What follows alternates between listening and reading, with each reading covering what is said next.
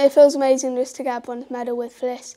I think we haven't been playing long and I think it's amazing. Can't quite believe this moment's come, to be honest. It's been a long journey, but yeah, great performance out there with Bly. No, this is a new nickname. I think I just came up with it in the moment, and I think everyone in the squad will agree with me in saying that she is. So he said like it's an amazing achievement, and to get this at the first Paralympic Games is amazing. He just gave me a massive hug and was like, I knew you were going to do it from the start. I knew you were going to do it. And yeah, I've quickly had a chance to see them. Obviously, it's great to be able to share this special moment with them. They've been on all the highs and lows with me over the years, so yeah, it's fantastic to be able to share it with them. I think it was my first ever gold medal in Paris, and I beat world number 3, and I'm very proud of that. And I think to get a bronze medal in the Paralympics is just amazing.